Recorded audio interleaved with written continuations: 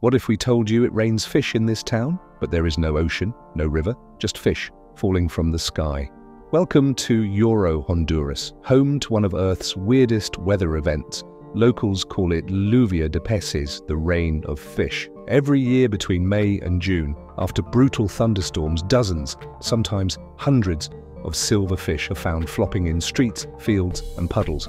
And get this, there's no body of water nearby, no rivers, no oceans, just live fish, like they dropped from the clouds. Some trace it to a 19th century priest who prayed for food during a famine, and ever since, the fish have come like a miracle. Locals now collect them in buckets. It's a celebration.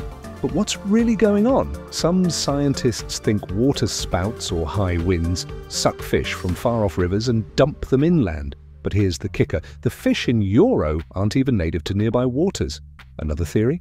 Flash floods stir up fish from underground streams, but no one's ever caught them falling.